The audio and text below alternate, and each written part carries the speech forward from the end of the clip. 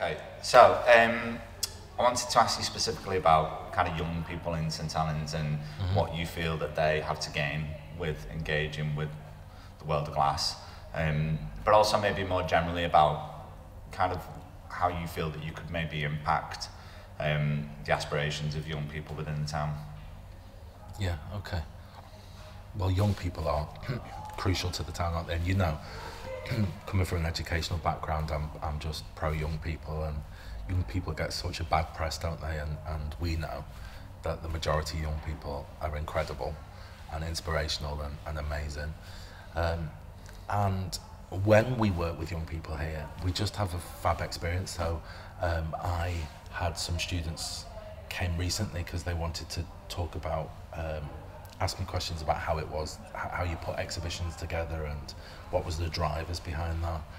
And when you start explaining the business model and the things that you have to think about, they got really, really interested in that, you know. And then I took them into the glass blowing and said, why don't you have a look at sort of the unique bit that we do here?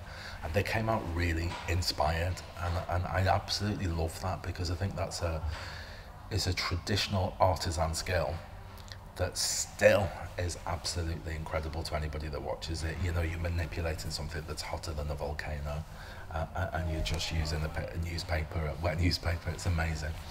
So I think when we get young people into the building, it just kind of speaks to them. It's an impressive building as well when you come in. It's the big ceilings, the vastness of it.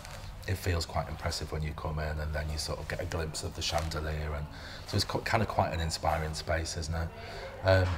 That's our problem, is getting those young people in to inhabit the spaces.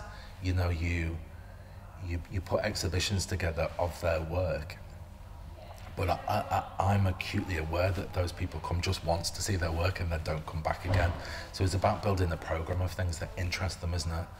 And that's sort of what we're working on at the moment. So we're working on our educational programs, we're working on our exhibition programs, and so that we've got an interesting role of things that can keep pulling those people in. And I had a young girl recently on the Duke of Edinburgh programme, needed to do some work placement, and she came here and she absolutely loved it, and it was a really good thing for that young person, because this building sort of gave them everything they needed. It's quite a calming space, isn't it? And she was able to get experience of, not only because she came just at the right point, so she got experience of putting gallery up, an exhibition up, working in the shop, working in the museum, and then also working in the cafe. And actually she really enjoyed working in the cafe, which was a surprise, because she'd said to me she kind of really loved heritage, but the business of the cafe and interacting with the customers was the bit that she was like, can I work in the cafe again tomorrow? So I think sometimes those things I've got a young lad who helps out as well. He volunteers, and he's doing a woodworking course, and so he's helping with the maintenance team, and that's been really, really great as well, to give those opportunities to. I just wish we could do something with glass blowing. Yeah. You know, where we could give a young person an opportunity to learn to be a glass blower, but that's proven more difficult to sort that out. There just doesn't seem to be any schemes where we're able to do that. I met with the Chamber again today about that, and it might well be that we're able to do a short course maybe for a young adult or something. Yeah, because I remember from when I worked at Priestley College that there was somebody who came here to gain work experience on the glass blowing. Yeah, and I think that bit's possible. So it's possible to do a little bit of work experience, but to put together a meaningful apprenticeship or something like that is proving more difficult. And that's what I'd absolutely love to do, that, because there's so few glass blowers. Yeah. And it's such an amazing, absolutely amazing job. So yeah, you know, I'm aware that we've got to change what we do, and that's part of the reimagining. And at the moment, there isn't enough to keep certainly younger children interested, not enough to keep teenagers interested. So we've got to change the way we tell those stories. You know, kids are so used to now having media at their fingertips, and really interesting media. You know, and if you don't like it, you go to the next one, don't you? You just keep flicking. And so we've got to make our content as a museum appealing to those kids, and the days of having cabinets with bits of writing in, it just doesn't cut it anymore, and it shouldn't. You know, we've got to work hard, haven't we, at what we do, and I think what's really important is when we do it this time, so we're looking at spending all this money reimagining the museum, we need to make sure that we build in the future as well. So, you know, in 5 years' time, if you come back to this museum and it's the same, we'll have failed.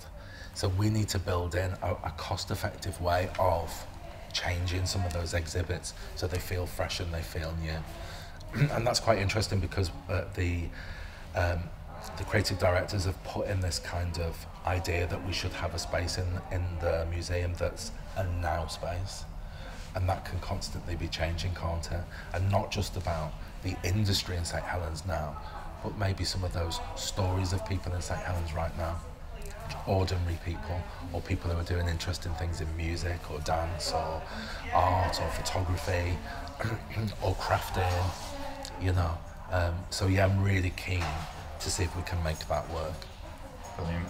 And looking kind of really kind of a bit more long term, maybe kind of 10 years time, how do you see it?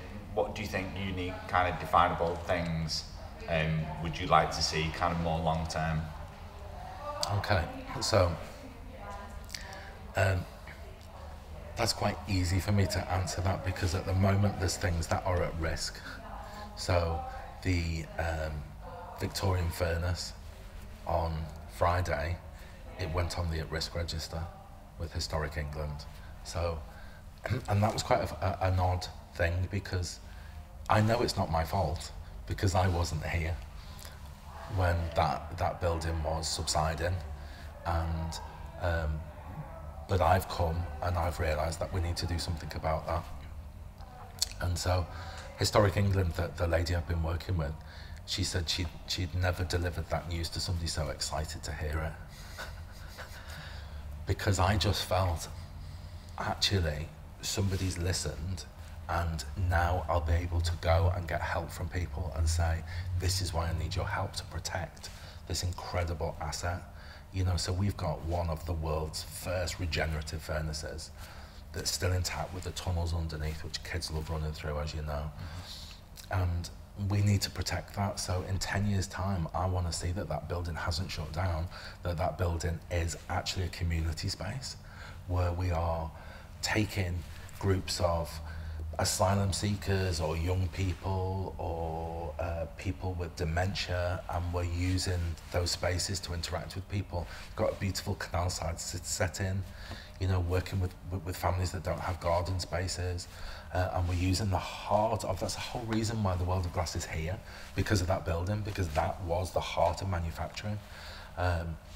You know, St Helens is the story of innovation, innovation, innovation, innovation. So I have to protect that. So in 10 years' time, I just want to see that as not being the cold bit over there that's falling down. I want to see that as absolutely the heart of what we do, and I'm sure that we can create really meaningful stories in that building that people love. So for me, the 10-year plan would be that, and it would be a museum that's just full of young families and families who come back week after week after week because there's something really great to do with the kids, free, but at the same time I hope they buy a coffee and a cake and spend some money in the shop. But that's, yeah, genuinely that's what I hope, and I hope that it's still really in it, because the people that know about the World of Glass love it, don't they? Yeah. And they really get a feel for it, and I just hope in 10 years' time the whole borough loves it and appreciates it and uses it.